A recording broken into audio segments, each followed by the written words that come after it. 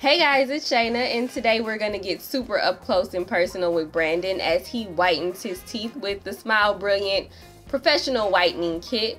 And just so you know you're not wasting your time, here's the before and after pictures. This is only after 4 days of using this kit, so it does really work. So here's a quick overview of everything that comes with it, and we're gonna go over everything in detail. So before we do that, I have to let you know that it's super important that you brush and floss your teeth before every application because you want to make sure that it whitens evenly. So we're going to start off with the molds to make the whitening trays.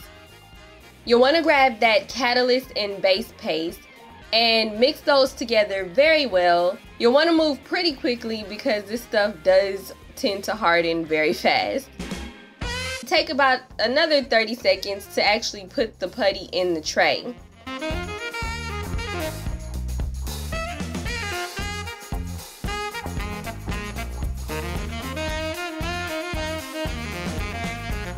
When you put the trays in your mouth, make sure your teeth are in the middle of the tray. And this is really important because the quality and the accuracy of your teeth whitening trays does depend on it. You'll want to leave the tray in your mouth until the putty hardens, which usually takes about 2 to 2.5 minutes. And make sure you're pressing so that the putty goes over your gum. Pull the tray straight down.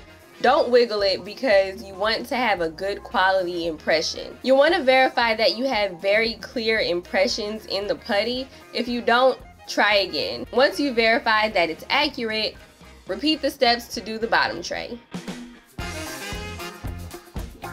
The kit does come with very detailed information and an extra set of the base and catalyst paste, so in the event that you do mess up, you can try again. Once you get done, you're going to fill out the card that comes with it and put the trays and the card in the prepaid envelope and mail it off.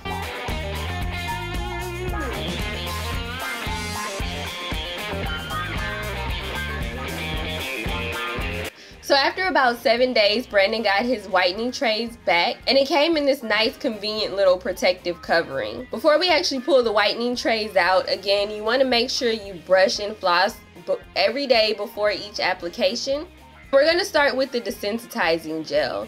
And whether you have sensitive teeth or not, it's suggested that you use it because the whitening gel is very powerful. You want to put a thin line around the tray and then press the tray down over your teeth.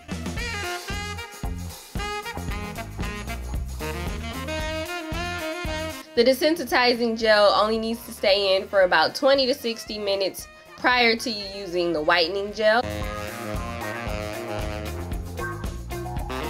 And once you get done, rinse your whitening trays off between every application.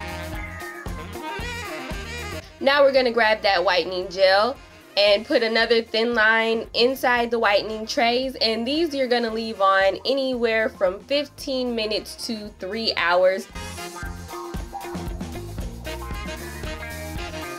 Of course, the longer you leave the trays in your mouth, the whiter your teeth will get.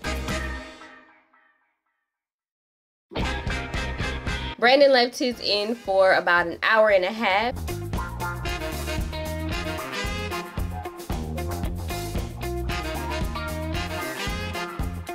And if the gel overflows, just grab a damp cloth and wipe it off.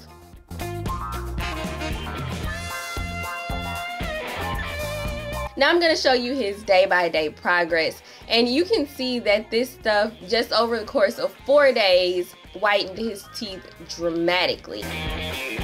We definitely recommend this kit. If you want to try the kit out for yourself, the link is in the description bar. Don't forget to rate, comment, subscribe, and share this video. And we thank you for watching. I'll see you in the next one. Bye!